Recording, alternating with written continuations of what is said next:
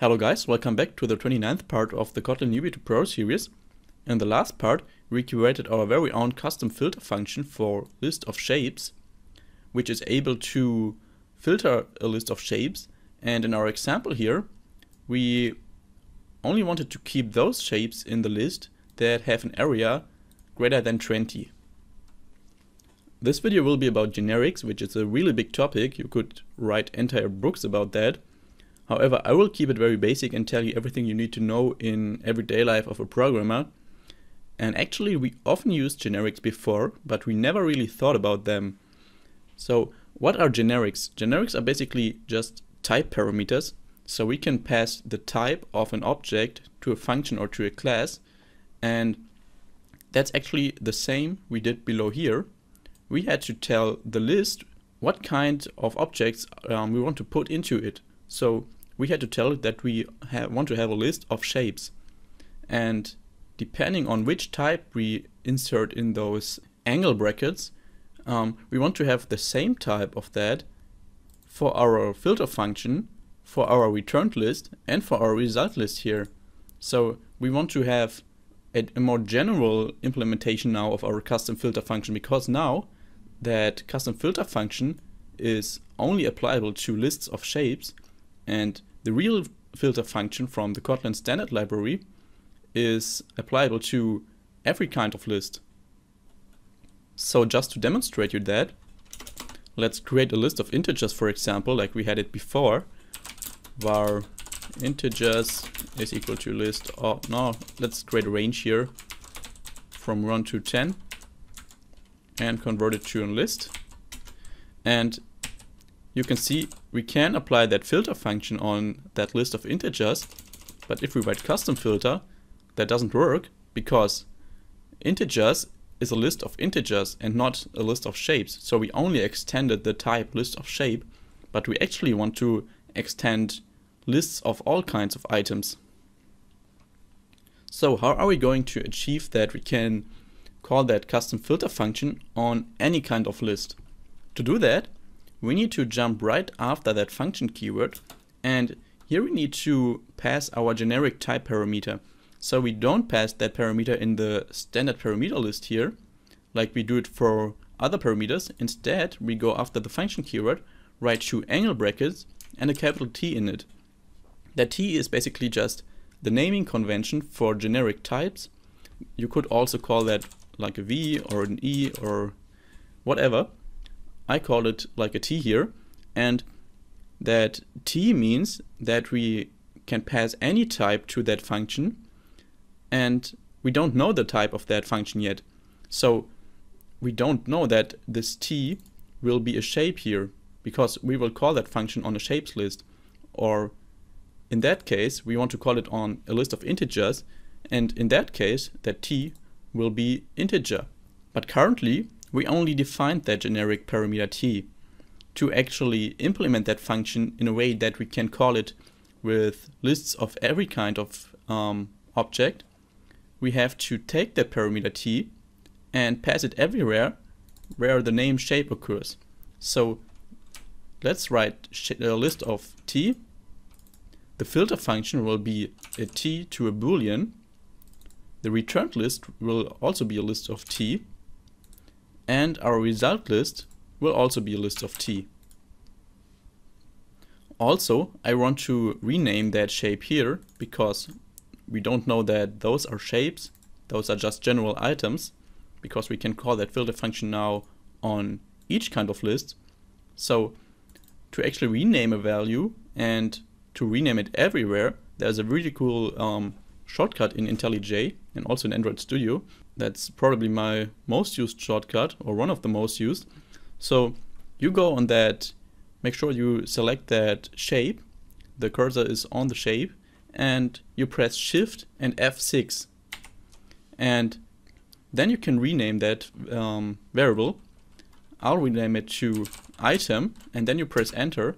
And as you can see, IntelliJ renamed it everywhere where the name occurs. So let's try to understand what our custom filter function does here. So we created a generic type T here, and that is exactly the type of items that are inside of the list we call the function on. So in case of our shapes list, that is just t is just shape, because shape is the type of items we have in our shapes list. We only have shapes inside of that. And then we have to, of course, use that type in the filter function, because before that we had a filter function from shape to boolean, but that only applies to filtering out shapes, and we want to filter out everything. So we have to write that generic type t here to filter out exactly that type that we passed as a generic type parameter. And the result list, the returned list here, will of course also be of type t, and the result list here too. So t is here just a placeholder for basically any type. And if we go up here to our var integers, where we wanted to call that custom filter function on our list, that didn't work. But if we now write that again, you see that we can call that function on our list of integers. And in that case, our filter function here that we have to pass takes an integer to a boolean. And when we take a look inside of our shapes here, inside of the custom filter function of our shapes, and press Ctrl P, then you can see in this case this filter function takes a shape to a boolean. So that is exactly what that t does here, because our shapes is a list of shapes, so that filter function will be from shape to boolean.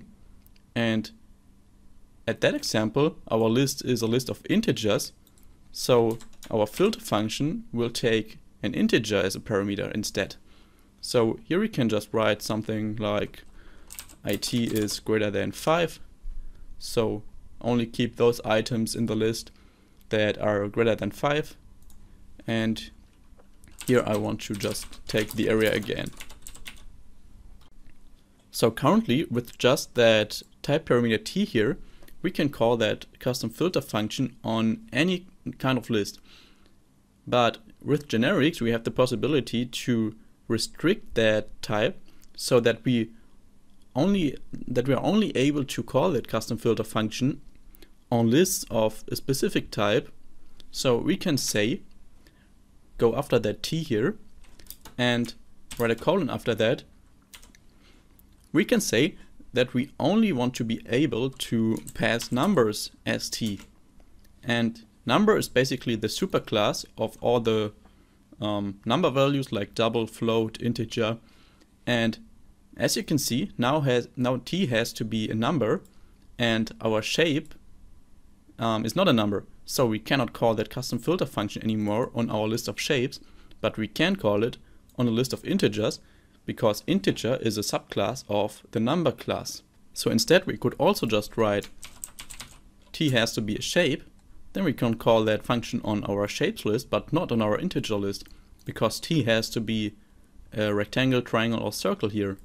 However, for now I want to remove that again, so we can call that function on any list. And what I want to show you now are generic classes, so we can also create classes with generic type parameters. And in that example, I want to show you how to actually pass several type parameters. So the Kotlin standard library has a class that is called triple. So it's written like that. It just has 3 generic type parameters, a, b, and c here. So we have to pass 3 types now. So for example, integer, string, and boolean. And I'll save that in a variable. Var triple is equal to triple and call the constructor on that. And now you can see it requires exactly those types of parameters that we passed here. So the first parameter has to be of type integer, the second one of type string, and the third one of type boolean. So let's insert some random values here. And in that case, you can see that the generic parameters here are in gray. That means they are redundant, because IntelliJ is intelligent enough to detect what kind of parameters we passed here, and then it knows that this is an integer, this is a string, this is a boolean. So we don't need to explicitly say that the first one is an integer, the second one is string, and the third one a boolean. However, if we do that, that's perfectly fine too. So that triple class does nothing more than just saving 3 values of any type we want. So after that we could call triple.first, second or third. And you can see the first one returns an integer here, the second one a string, and the third one a boolean. And I want to create our custom triple class to show you how we would implement such a class with several generic type parameters. And to do that, I right click on our src folder again, click on new and Kotlin file or class. Make sure to select class here, and I'll call it custom triple and press enter. Alright, when we want to create generic classes, then we have to pass the generic type parameters right after the class name. So we have to make angle brackets again, and now we want to name our generic type parameters. In our example, we want to have exactly 3, and I'll name them ABC. So just separate them with commas, A, B, and C. And just as usual, we need to define the primary constructor after the class name. So in that case, our custom triple class will take 3 parameters. The first one has to be of type A, the second one has to be of type B, and the third one of type C. So let's create a variable first, make a colon after that, and that first is of type A. The second one is of type B, and the third one is of type C. And inside of the class body, I want to write a function that just prints all the 3 types of our values first, second, and third. So let's write fun print types, and that should print a line, the type of first is. And now I want to show you how to actually get the type of a specific variable. For that, we have to write that dollar again and curly brackets, and inside of those we write, no, come on, go away. We write first and then a double colon and then class, only class here. And as you can see, IntelliJ underlines the first here in red, and it says that first should be non-nullable. So there is a possibility that we pass a type for A that is nullable, and we cannot call this double colon and class on a nullable type. And to prevent that, we have to go up here and only allow objects of type any. And as you know, any can be anything in Kotlin, but with that we restrict that we can have nullable types, because nullable types are written in that object and question mark notation. So in that case, we would only allow nullable types of any, so just nullable objects, because every object inherits from any, and we don't want that. So just remove that question mark again, and also write that for the other types. B inherits from any, and C also inherits from any. And go back to our print types function. I click just into the line and press Ctrl D to duplicate that line 2 times and replace that with second, that with second, and this one with third. Oops. Alright, fine. Now we can go back to our tutorials.kt file and create our custom triple. Var custom triple, and that is a custom triple. And now we can pass, if you press Ctrl P here, then you can see we can pass 3 types here. So let's also write integer, string, and boolean. And inside of the constructor, it expects us now to pass an integer for the first, a string for the second, and a boolean for the third. So I just pass the exact same parameters here. And when I want to print that those types of parameters now, I write custom triple.print types, or just create a function, and now we can run the program. And as you can see, it prints the 3 types of our values we pass to the custom triple. The type of first is class Kotlin.int. The type of second is Kotlin.string and Kotlin.boolean here. So our custom triple class just works fine. So yeah, as I said, this video should just give you a general overview of generics. You rarely have to make that crazy generic implementations by your own, where you have several generic type parameters inside of a function or a class. So you don't really have to understand that in complete detail. But what is really important is that you understand the concept of generics. So if you see, for example, a generic function from the Kotlin standard library, that you understand what that function wants from you and how that signature looks like. So that notation with the T here or any other type parameter name, and that you just understand what the program wants from you. However, there can also be many difficulties with generics. I will show you one of those when I explain the homework of the last video, where you should create that sum by function that takes a list of numbers and sums those numbers up by a rule that can be passed as a lambda function. That can be really difficult to do with generics. So yeah, that's the solution to the homework of the last video. You should create a custom sum function that is an extension function of lists of integers. So we hadn't discussed generics in the last video, so just use it for lists of integers. And that custom sum function takes a sum function as a parameter that takes as a parameter an integer and returns a boolean, so that we can pass a function that where we can only sum up those values who apply to that sum function. So only those values where that sum function returns true for. And that custom sum function of course returns an integer because the sum is an integer. And inside of the function body, we first set that initial sum to 0, loop through every item and check for each item if that sum function is true. And if it is, we want to add that item to our sum. So it's very similar to our custom filter function here, only except that line here.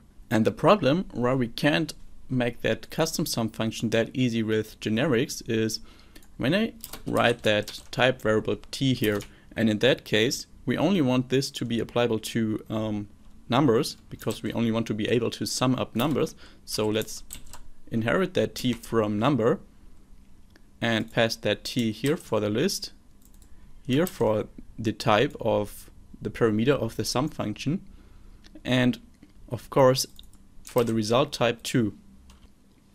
And the problem with this is that we don't know how to initialize the sum now, because now we initialized it as an integer because we just set it to 0. If t is a double now, then we would have to initialize that sum to 0.0. If it was a float, we would have to write 0f. So that is a real problem, that we don't know the type of the generic parameter t. So actually we would have to check what kind of class that t belongs to, and according to that set our sum accordingly.